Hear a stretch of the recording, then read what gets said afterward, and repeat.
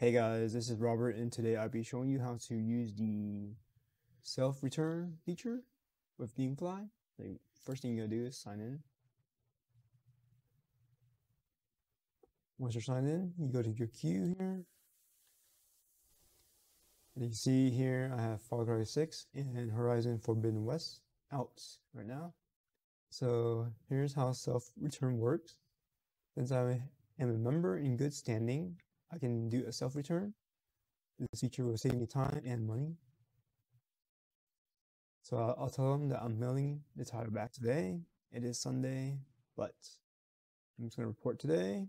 Mail the game as you would with USPS. Just drop it in your mailbox. And they'll use this information to start sending the next title. You see here, I have Saints Row. So I'm going to do self-reporting. If you don't return it within 14 days, you will lose your self-reporting privileges. Here, just do self-return. Place the disc in the sleeve and the envelope with the matching ID below. Okay, I have that. It's done.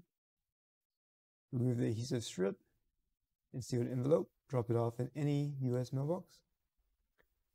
Alright, that's it. And then hit continue. Please review and confirm you are self-returning the title below by placing it in the mail today.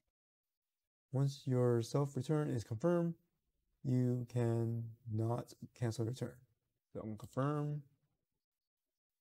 Self-return confirms. And it says pending return here. So now all you got to do is drop it off in your mailbox and that's it. And if everything's good, they will send out your next game or movie, DVD, whenever they can. So that's it. Hopefully you found this video helpful. Thanks for stopping by. Don't forget to like, subscribe, comment, share the video, and I will see you next time.